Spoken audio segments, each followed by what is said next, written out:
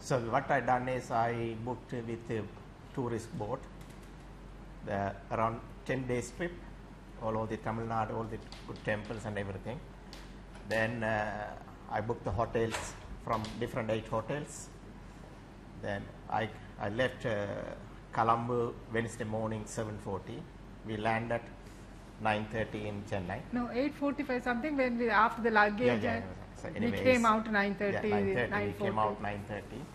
So when I come 9:30, when I look somebody with name and the hotel name, with the so suit. I say hello and I get it in. Because I do so many holidays like that, you know, in Dubai, Egypt, you know, I book the hotels, we go, somebody will wait with the name and we go in, and you know. Raja, okay, follow us, he said. So we followed him. We do normally so many places. So we went into the vehicle and the vehicle start moving. After the 5 minutes from the airport, suddenly they slow down the vehicle. There are 2 guys get in the vehicle both sides. One side, other side, one side, this side. While the vehicle was moving slowly. Yes. Yeah. Then we little bit uncomfortable for us. I thought. Then he said, whoever is coming, he's wear the coat and everything like the hotel man. You know. He said no, they are working in the hotel. So we also have to take them and drop them. So they are moving further. Then my phone rang because maybe the hotel man is waiting in the airport. He didn't see us, so he phoned. When I take the phone, suddenly they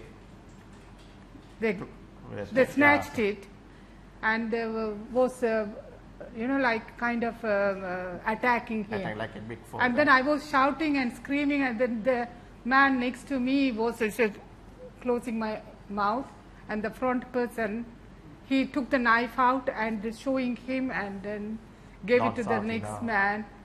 And he was putting the knife on my neck and with the other hand, and no shout, if you shout, it says we will kill you.